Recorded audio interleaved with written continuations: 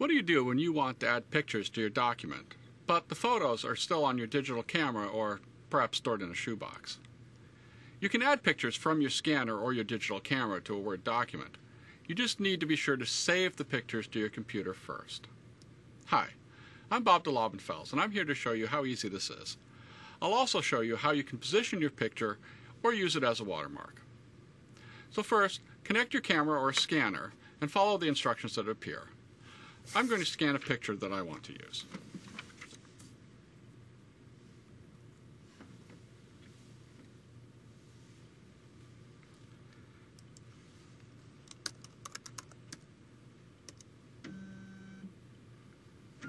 The screens that pop up and the options that are available will be different depending upon the scanner or camera that you use. The important thing is to just make sure that you save the picture. Now open your Word 2007 document, click where you want to insert the picture. Then click the Insert tab and Picture. There's the picture I scanned. I'm going to resize it and move it over to the right.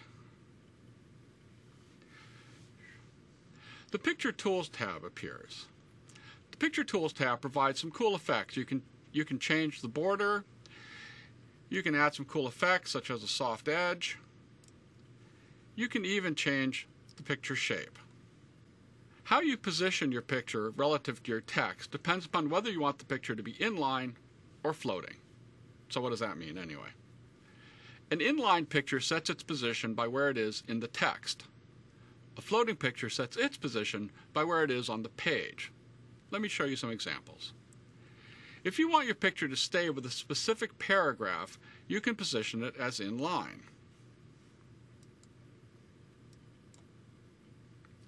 And then you choose a text wrapping style. I'm going to choose tight because I want the text to flow around the shape of the picture and not around the picture's placeholder.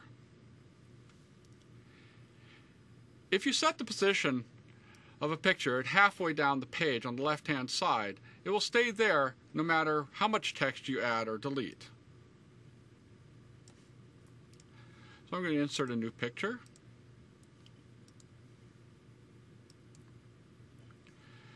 And I choose position, left-hand side. Now when you look at the position commands, you don't see a floating option. That's because the inline option acts to position as inline, and all those other choices are formats for floating pictures.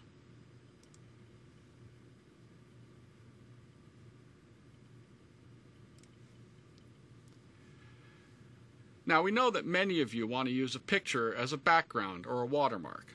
Let's look at how you can do that. You can use the Printed Watermark dialog to select your picture. Go to Page Layout, Watermark. I'm going to choose a custom watermark, select a picture, and I'm going to use my company logo, Contoso. And you can sort of see it back there behind.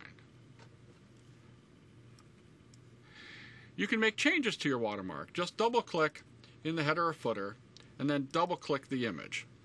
This will bring up the Picture Tool tab again.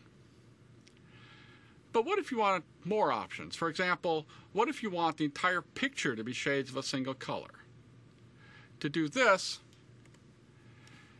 you're going to need to insert your watermark image directly into the header or footer instead of using the dialog box. But don't worry, it sounds more complicated than it is. Go to a footer, and then click Insert, Picture, and choose your picture. But of course, you don't want your watermark picture in the footer. So, on the Picture Tool tab under Positions, choose the Centered option. And then choose for text wrapping, Behind Text. Adjust the brightness setting so that your picture fades a little into the background. To get a single shade of one color, click Recolor, and then choose an option under Light Variations.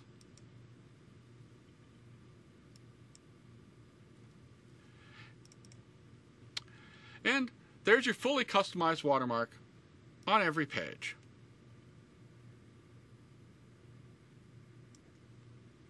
I hope this has given you some ideas about how you can use Word 2007 to put pictures to work in your Word documents. Thanks a lot.